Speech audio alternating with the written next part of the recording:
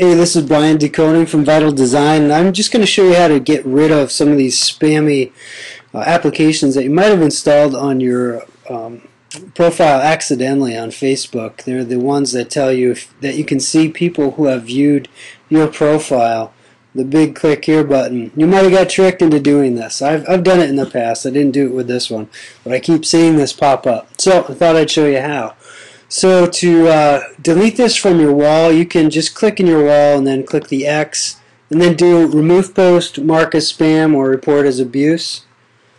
Another thing you can do to get rid of this application from being in your Facebook account and being able to post on your friends' walls is to go up here to account in the upper right hand corner, click that, and then go to privacy settings.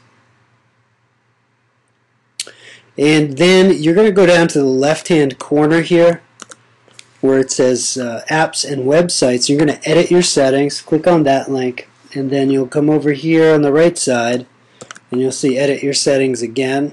So click that. And then this is going to list all of your applications, games, and websites that are authorized to interact with your Facebook account. And just click the one you want to delete.